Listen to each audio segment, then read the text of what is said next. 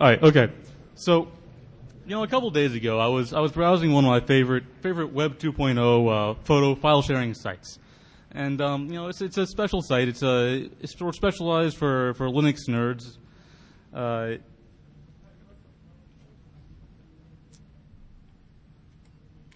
It's specialized for open source software people. It's a knockoff of a common Web 2.0 site. And I'm getting ready to upload my favorite XKCD comic in case somebody else had missed it.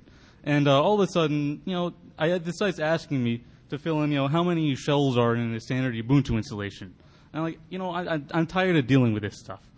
I'm sure most of you have seen this kind of thing. I've seen CAPTCHAs. They're supposed to prevent, automated robots from abusing websites.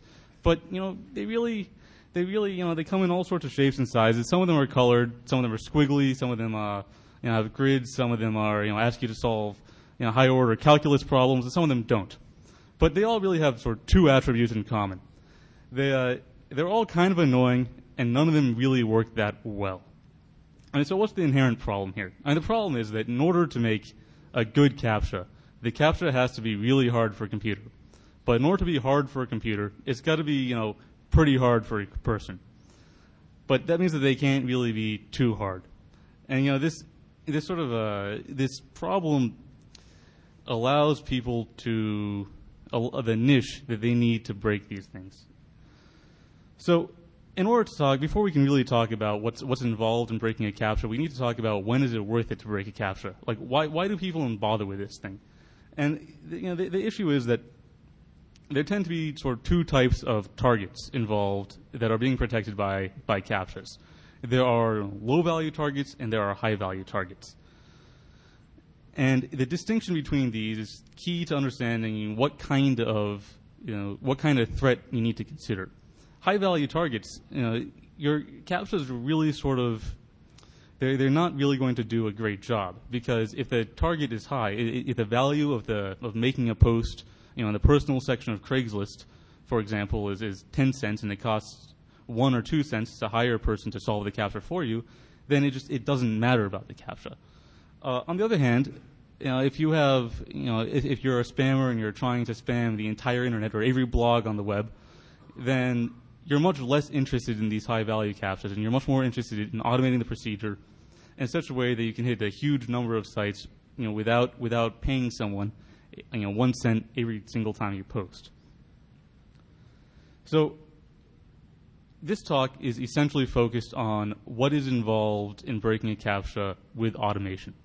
And we consider there to be sort of two approaches to doing this. In one case, you can try and attack the back-end implementation of the CAPTCHA generator, and in the other case, you can try and break the actual CAPTCHA problem. You can sort of solve the crux. So we're going to talk a bit about implementation-style attacks first, and then Scott will talk a bit about attacking the actual CAPTCHA problem a bit later. So one of the really common problems in CAPTCHAs and in lousy implementations of CAPTCHAs is that they don't record enough state on the server side in order to tell whether or not the CAPTCHA, whether or not the solution is legitimate. There's sort of two main classes of state that tend not to be recorded in some cases. In one case, people don't actually tie the CAPTCHA to a specific request. And this is particularly relevant because it means that someone can say, batch request a large number of CAPTCHAs, solve them very efficiently in a batch mode, and then use those solutions over a long period of time. This is actually a fairly common problem that's present in even some fairly widespread CAPTCHAs. The other problem that's a little bit less common is that some implementations simply can't tell whether or not a CAPTCHA has been used before. And so it's possible to reuse the CAPTCHA several times over the course of usually a certain time period. So here is an example. This is a chunk of code from a defunct software project that, the software project is defunct, but you can find the code living on in various sites across the web if you look hard enough. And all this is doing is it's comparing the inputted solution here, which is, the input solution is string, and it's comparing that to a calculated code. And it calculates the code by taking the MD5 hash of a site-specific key plus the request token plus the state field. but the state field only changes once a day. And so, a spammer can simply solve this CAPTCHA once and then reuse the same solution all day. And this is not an uncommon problem. Another common problem in sort of low-end CAPTCHAs is that the encoding is lousy. For example, the solution of the CAPTCHA is included in a form parameter and, say, ROT13. This is usually done in the name of, the mythical horizontal scalability, because we don't want any server-side state. We don't want to have to remember what the solution is. So we just sort of encode it. I was originally a little bit worried about finding a good example of this problem, but here's something from an actual web page online. It's a reasonable amount of traffic, and you'll notice here the CAPTCHA is asking you to solve a simple arithmetic problem. And there's an x and a y and an operation, but there are three fields in the image URL. There's an x and a y and an L field, and it turns out if you look at it, if you add 12 to the x value in the URL and you subtract 17 from the y value in the URL, then you end up with the actual CAPTCHA operation. And it gets a little bit better. The people who wrote this CAPTCHA were feeling a little bit lazy, and apparently they didn't want to do that themselves on the server side. So they encoded the solution itself in the form. Of course, the solution itself was the MD5 of the solution, and when the solution varies from integers from say 0 to 20, that's not a very large search space. So another fairly common problem is that a single image URL will always return the same letters. But, because of again, not wanting to retain state on the server side, it will randomize sort of some of the parameters of the image generation. So you end up with lots of different looking versions of the same thing. This is a problem because if you're using an OCR-based attack, then it allows you to very easily sort of pump up the accuracy of your classifier. So we're going to take a quick look at how using some of these attacks looks from a code perspective. Okay, so this is a very simple, basic CAPTCHA implementation, and some very, very basic Python code to talk to it. So first, see, it basically works. If you type in the word correctly, then it lets you through. If you type in the word incorrectly, then it doesn't let you through. But the first implementation has a couple of problems. In particular, this one I think has a static token. It never changes. So this is sort of a basic example of how do you post a request? What's the basic template code for submitting a CAPTCHA solution?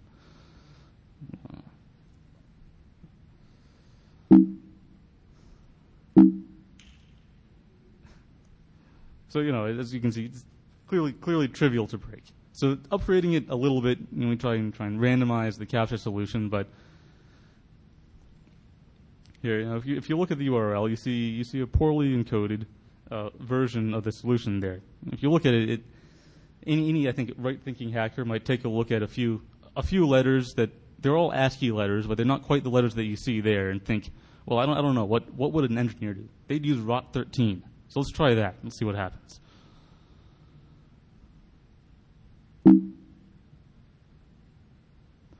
You carefully type that out. Anyway, and so they, your favorite, your social bookmarking site has gotten wise to your attacks, and so they've improved things a bit. And now they still allow you to request multiple versions of the same image. Right. So first, we're going to show you sort of a classifier-based attack if you can't request the image more than once. Like, how well does the classifier really work? Just at the baseline level. And you can see it doesn't work very well at all. But taking advantage of this ability to request multiple copies of the same image and using, say, a simple voting algorithm, then you can see that it takes substantially longer, but it works with substantially better accuracy. So moving back to, so these have been sort of some very, very sort of basic run-of-the-mill vulnerabilities that you see in a fair number of places. But let's take a moment to look at some, say, less common vulnerabilities that a little bit more esoteric, but that I think are interesting nonetheless.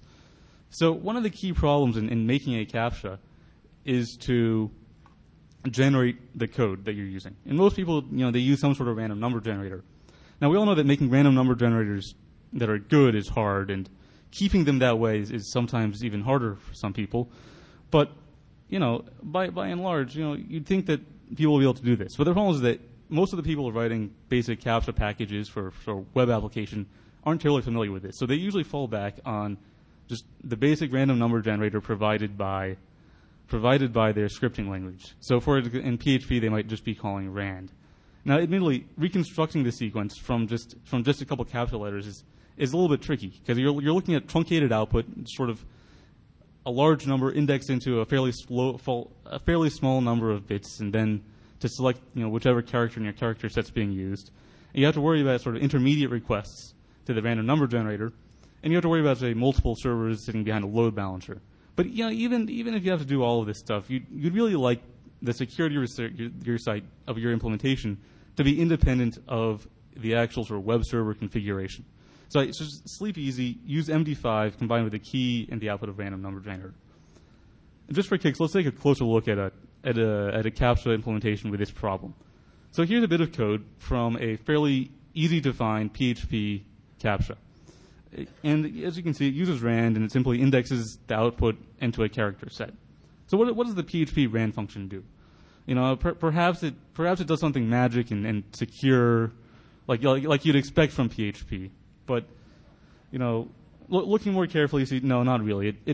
It tries to choose intelligently between different libc implementations, but that's not really doing so much. I mean, is rand any good? Well, it's a linear congruential generator. It's a couple different implementations. But I think everyone here should know it's bad. But how bad is it really? Like, how many bits of output from rand do you need? How many samples do you need to reconstruct a sequence? And it turns out not that many. For example, if you only have the high order 20 bits, then you still only need 3 samples to do that. And if you only have, say, 5 bits from every generated random number, then you can still reconstruct the sequence perfectly with after roughly 12 to 13 samples, which is sort of well within the range that you can get from most websites' CAPTCHAs. Now, you might think that random is a little bit better if you look at the man page. It says something fancy about a nonlinear additive feedback generator. Maybe that's doing something pretty cool. But this is another one of those cases where then the people who are writing the documentation don't actually know what's going on. And if you look at the source, it turns out it's just sort of a linear feedback system, which really means that any individual number is sort of the sum of a couple previous numbers, maybe plus 1. So if you're more interested in looking at this random number generator stuff, here are a couple of references. You can find them on the slides on the CD and on the website. We'll show after the talk. But for now Scott's going to talk a little bit about breaking CAPTCHA using OCRs. So we're recovering Perl programmers up here, so we're pretty lazy. We like to use other people's stuff wherever possible. Even better if we can use it just completely off the shelf with no work involved at all. So fortunately, there's some really good off-the-shelf OCR packages out there. We have Google to thank for some of that. One of the particularly good ones that we like to use a lot is Tesseract. Essentially, our approach is just going to be to use these OCR engines as a black box. All we really care about is pre-processing the images to make them as suitable as possible for the OCR, and then post-processing the output of the OCR to make sure that we have a sensible solution. For example, a lot of CAPTCHAs are just going to be all lowercase characters or only numbers or something like that. So essentially what we're going to do in the pre-processing stage is make the image from the CAPTCHA as close as possible to typical text that OCR engines like to analyze. So a lot of that's going to involve removing noise, smoothing noise, despeckling, removing a bad background, stuff like that. So we can automate this as much as possible, usually just with a couple of filter stages. It's important to note that this actually isn't adding any data. It's not giving us any more information about the CAPTCHA. It's just making it more suitable for the OCR. So here's a couple of examples of some simple CAPTCHAs with pre-processed and post-processed images. So for the most part, this is just a matter of, like the top example, for example, is a matter of just a thresholding algorithm, right? All we have to really do is drop out the background, and the foreground is all black, so it works perfectly. In the second example, these people think that they've been a little clever by adding some lines to the background. There's not a lot of contrast between the characters and the lines, so that could be difficult. But the lines are really thin, so it's easy to just blur those, get rid of them, and then run the thresholding algorithm on the result. these are pretty easy examples. You wouldn't really see these on a high-profile site, at least not anymore. But we can even handle some pretty higher-level examples, too. So the top image, for example, has also taken the low-contrast approach. They're trying to reduce the contrast between the characters in the background, use some funky colors, run some gradients everywhere, make it a little more complicated. But once again, this is just a matter of an edge-finding algorithm. And then we run the same simple stages. Finally, in the last example, it's starting to get a little harder, right? We have a complicated background. There's hardly any contrast between the foreground letters and the background. And it's not going to be a simple matter of just blurring it. So we can do some complicated tricks here to try to separate the textures if we just use a convolution matrix. This convolution matrix is really optimized for removing that specific texture and that specific scale of image. But really, most CAPTCHAs are going to use similar textures between the background and the foreground across all of the images. So we can pre-optimize the convolution matrix for that CAPTCHA. If you really want to make a secure CAPTCHA, try to use these tricks in all sorts of bizarre combinations and randomize it as much as possible. That means the user has to write a classifier to identify what type of randomization algorithm is being used beforehand. So if we want to improve the quality of the OCRing in general, we can retrain the OCR for a specific character set for that one CAPTCHA. Sometimes this can be really simple. It's just a matter of generating massive amounts of data with like LaTeX or something like that. Sometimes you have to use actual CAPTCHA data.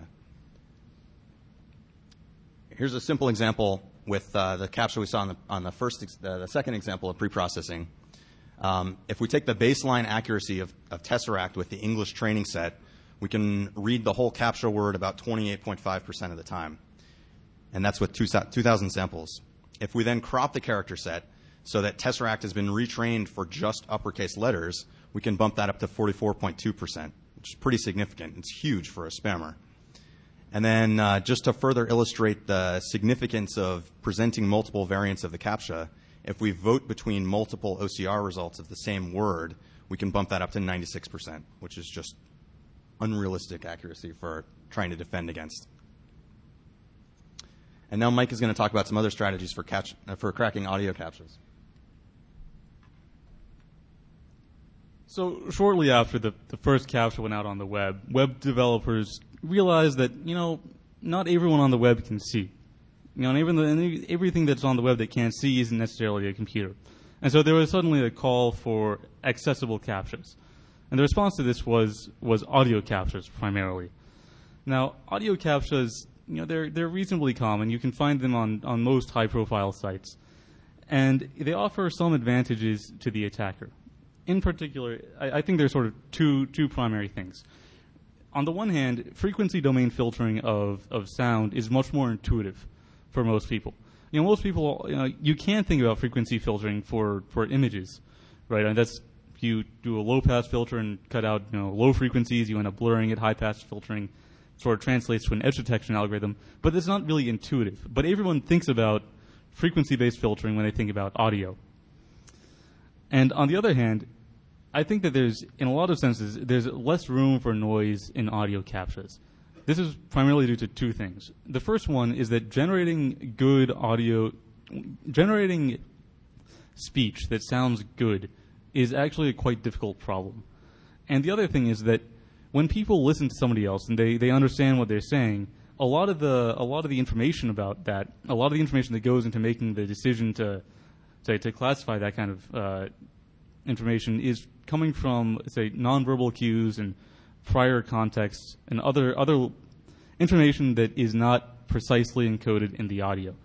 And so this means that when you're trying to design an audio CAPTCHA that will be understood by a very wide spectrum of people, you have very little room to add noise that interferes with the segmentation, or to add noise that for example, people would have trouble understanding. So there's very little room for multiple accents and things like that in a useful audio CAPTCHA. And when you combine all of these things, it turns out that in many cases it's not even remotely not that difficult to get decent accuracy on these things. So when you're looking at an audio sample, you generally think about analyzing it in one of two domains. You're either looking at the time domain, in which you just have a bunch of samples sort of moving up and down over time. Or you're looking at it in the frequency domain, where you're looking at the the distribution of energy in a particular frequency band. Looking at how bass heavy it is, how treble heavy it is, and all the frequency bands in the middle. So first, let's look at the time domain readout of one particular audio CAPTCHA. Now you look at this CAPTCHA, right? This is just a time domain representation, and you see a bunch of spikes. You see a whole bunch of spikes. Now I wonder where the numbers are in this CAPTCHA. It turns out, if you look at the green arrows, those are all real numbers, and the red arrows are all not quite real numbers. They're all sort of, this noise has been added to try and disrupt an automated classifier. But still, just looking at the peaks and using a simple peak finding algorithm gets you really quite a far way towards looking at this stuff. So we have a short demo of running a simple peak finding algorithm on an actual audio CAPTCHA. I'd like to play. So running this is going to play. 9, 9, 9, 9,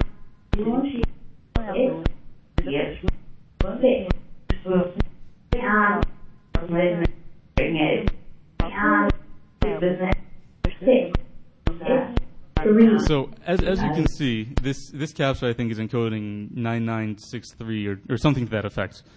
But what happens is that the peak finding algorithm finds all of the numbers, but it also finds a bunch of noise that's been specifically designed to interfere with the CAPTCHA.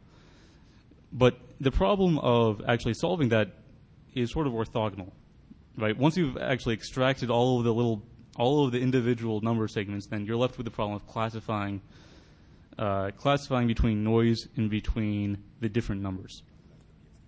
Yeah. So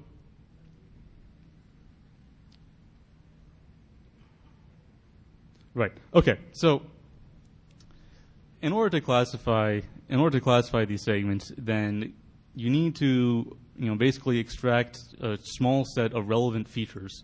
Say a vector with maybe somewhere between 10 and maybe 100 or 200 elements that you can use to write your classifier. And on top of that, then you need some sort of classifier algorithm to use that feature data to develop the actual matching set. Now, the thing about it turns out that in speech, almost all of the actual information is encoded in the frequency domain, right? And this should be intuitively clear because people can talk at different speeds and they can talk at different loudness levels, and it more or less still works. People can still understand what you're saying. So, it also sort of turns out that it's possible to, in an efficient way, calculate the frequency content of a sample of audio in efficiently, in a computationally efficient time, using something called the fast Fourier transform. And now the great thing about doing this is that once you've done this, once you've converted your audio to the frequency domain, it becomes really straightforward to do frequency level filtering, to run low-pass filters, to do things like that. And it also becomes, and all that's more intuitive for sound than for image.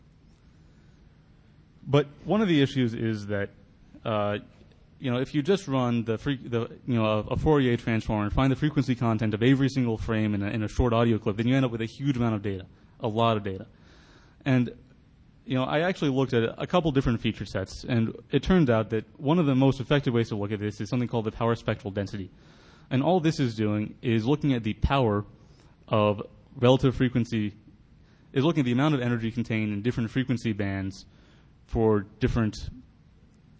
over the entire sample length. I'm not going to go into all the details of the math here, but that more or less worked well enough for me. So here's a quick demo of using the power spectral density plus a simple classifier to identify the previously read system.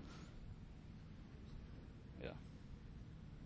So what this is doing is it's running a classifier against all of the little extracted samples, and then using that to figure out sort of which ones are noise and which ones aren't.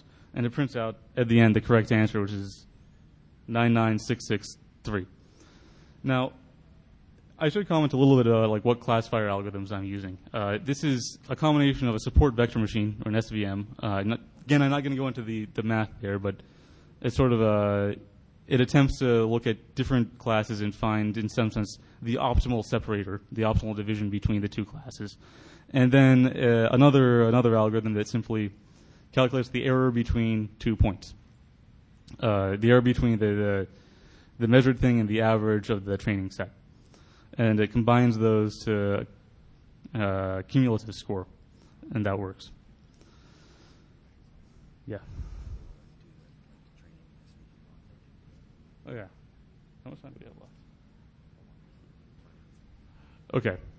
So,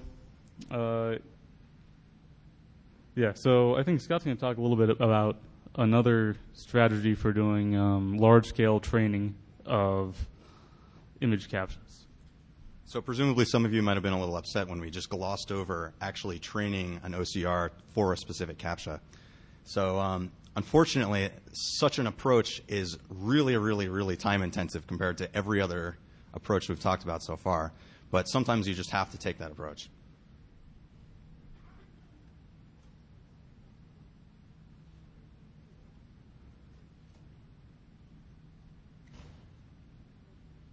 So this is a sheet. This is a sheet of a whole bunch of CAPTCHAs, several thousand samples, and it's identified with what the OCR algorithm using the base English training set thinks each letter is and where it thinks each letter is. As you can see, some of these letters are pretty poorly identified. A lot of them it's split into two. Most of the letters it can't even guess at all. So if we really want to make this accurate, we have to tell the OCR engine when we're training it exactly what each of these letters are and the complete bounding box around each letter so that it can segment it appropriately and extract the right features. Most of the OCR engines don't use a typical SVM classifier or nearest neighbor like we're using for audio CAPTCHAs. They have a completely, not completely, but somewhat different feature extraction approach.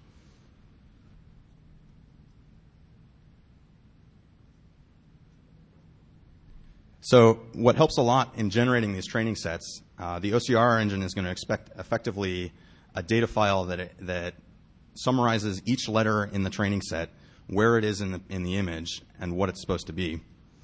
So if you have to have a human editing these massive training sets, it helps to have a tool to convert back and forth between something that you can easily edit and what the OCR engine actually expects. So among other examples on our website, we'll have a couple of scripts to convert back and forth between an SVG file, which you can easily edit with this Illustrator, and the Tesseract box training file format.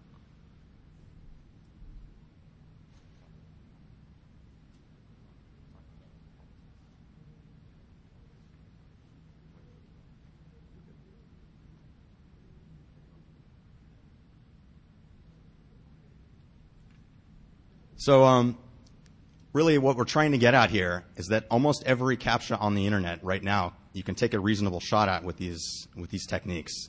And that includes the best of the best. I mean, even top 5 Alexa sites still have CAPTCHAs that can fall victim to these techniques at some level. For a spammer, it's really enough just to get 2 to 5% accuracy. If you have a huge botnet at your control, then you can throw so many resources at it that it doesn't matter if you have a horrible accuracy rate.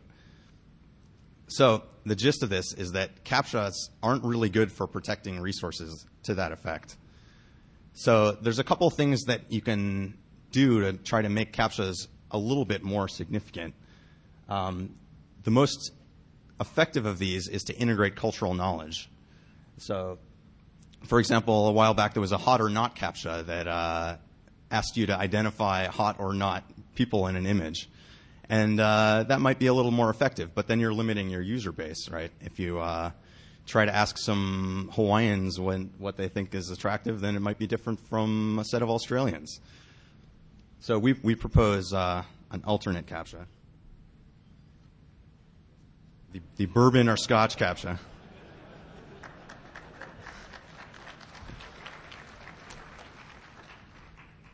Wow, I thought we had some funnier jokes in there too. But to that effect, now we're going to open it up for questions. Any particularly good questions will be rewarded, if you're of age, of course, with a shot of bourbon. Or no, we don't have bourbon. Sorry, we have Scotch. Go ahead. Anybody? Nobody.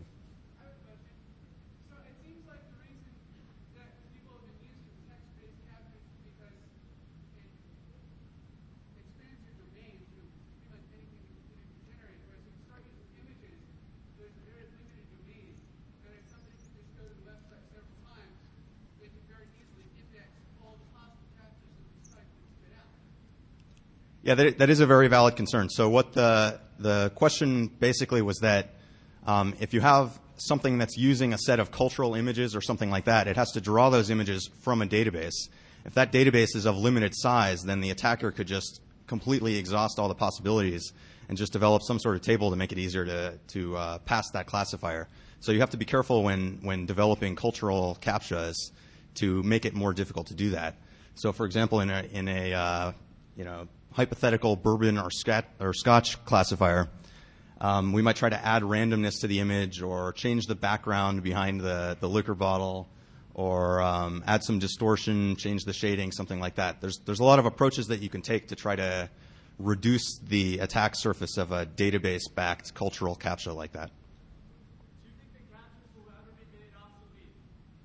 Yeah, I think they're already obsolete.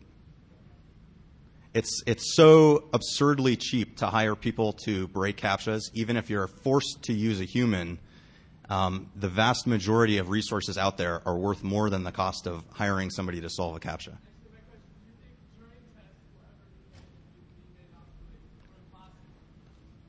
I'm not going to speculate on this, something that grand right here. I'm happy to speculate. So personally, I think the Turing test is a terrible test, mostly because people are pretty stupid. And it's really, really easy to convince a person that they're talking to another person. That's just my opinion, but anyway. Other questions?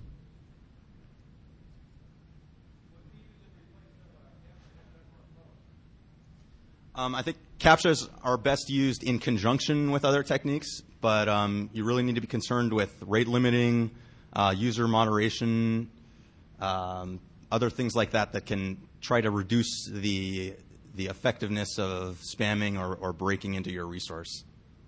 But really, you shouldn't expect to rely on a CAPTCHA.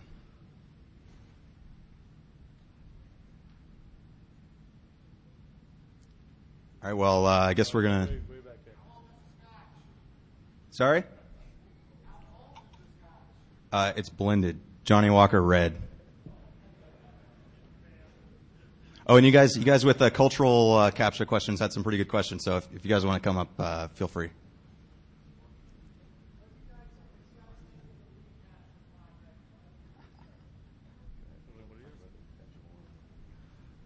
So I think the question was asking what we thought about reCAPTCHA. So reCAPTCHA, by and large, is actually really quite good. I think I haven't looked at their audio stuff carefully, but if I remember right, it has a little bit more noise than the stuff that we looked at. And their image stuff is really quite irritating to segment, even though it doesn't have difficult backgrounds. They do a very good job of making the core problem of running OCR difficult. Their back-end implementation is also sort of quite innovative in that they use sort of public and private keys to authenticate that a given CAPTCHA is coming from given CAPTCHA solutions from the same site that it was submitted by. But it does have a couple issues. In particular, it's essentially client-side in the sense that the client requests a CAPTCHA from the reCAPTCHA servers rather than from their website servers. And one of the side effects of this is that they don't really tie the CAPTCHA to any particular request.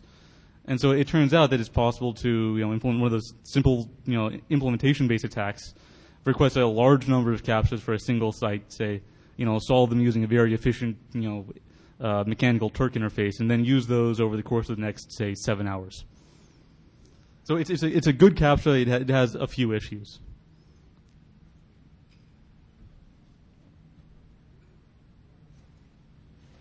You in the back?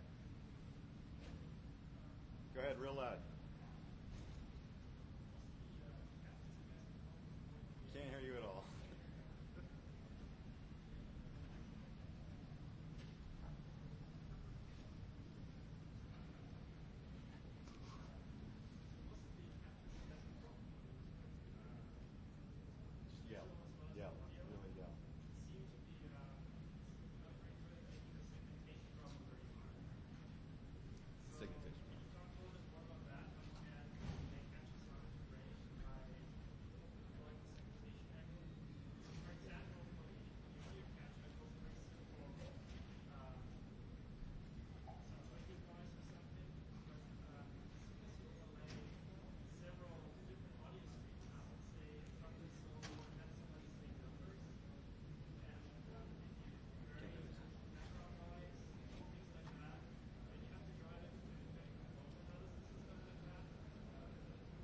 Right. So I think that, right. So I think the question is asking about with audio CAPTCHAs. The segmentation problem turns out to be very simple in current implementations, but there are a lot of things that you can do to make it much harder. For example, you might play a trombone or a music behind a person playing just speaking numbers, and then that makes the analysis much more difficult.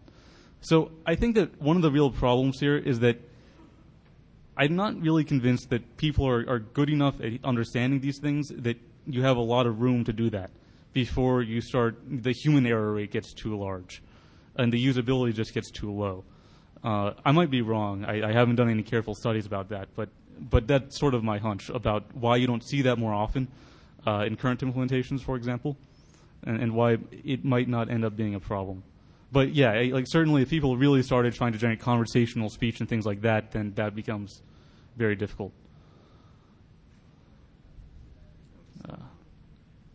It's really sort of unfortunate that we have to worry about all these pesky users. It'd be a lot easier to develop strong CAPTCHAs if we didn't.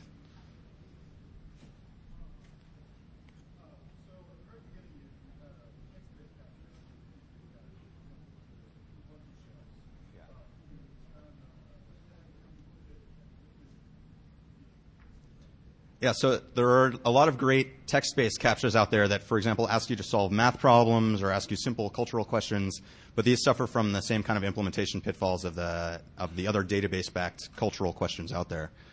If you have the same math problem that's being presented in the same format every single time, it's a lot easier for a computer to solve that than a human.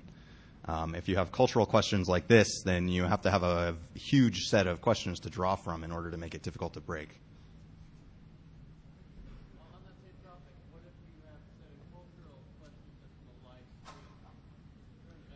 That would probably be the most ideal, but if the spammer can access the same live stream, then you're limited there as well. But good question.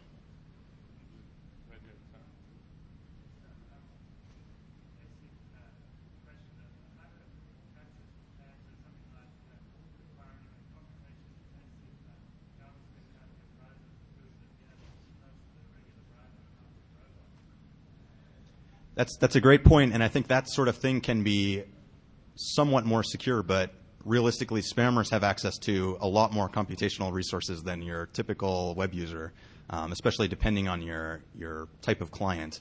If you're trying to appeal to grandmas with 5-year-old computers, then it'll be a lot easier for a spammer with a huge farm of EC2 instances to break your CAPTCHA than for the grandma.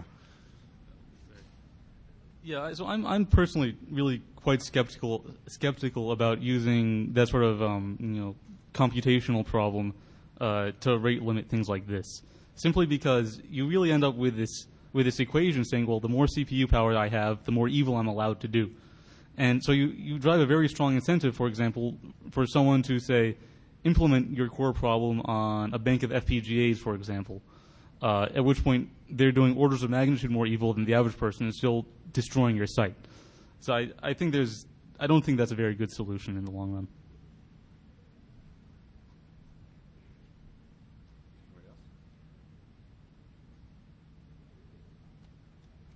All right, well, thank you very much.